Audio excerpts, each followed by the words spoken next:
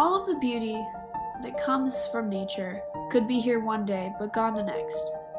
If we want to keep all of this beauty, we must preserve what we have and take steps to better our future. We are not the only ones who were concerned with the environment, though. The concern of the environment has dated back thousands of years.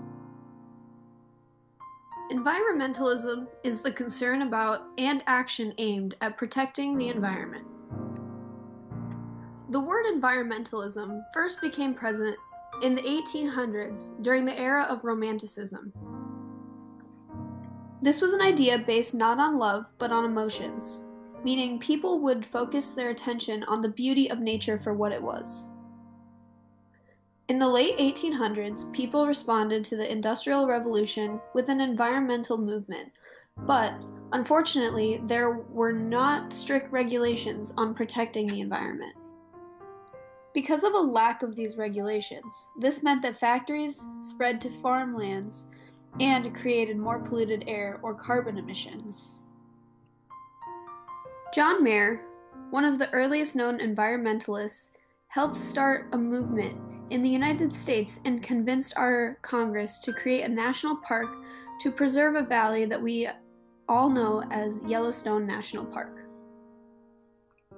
Later, in 1916, our former President Woodrow Wilson started the National Park Service. More people started to take a stand in the 1950s, 60s, and 70s. The first Earth Day took place in the 70s, along with the first environmental conference. Starting in the late 2000s, the environmental movement's strength has declined due to the Great Recession. Money has always been a big issue when it comes to our environment. This is because we have the money for all the cleanup, but our government at the moment feels that we should spend it on other things. We waste our time blaming each other for what has happened, but we should be blaming ourselves. If we want to prevent pollution from taking over, we must all take a stand. We cannot say we are insignificant, because in reality, if we all did that, we would be back to square one.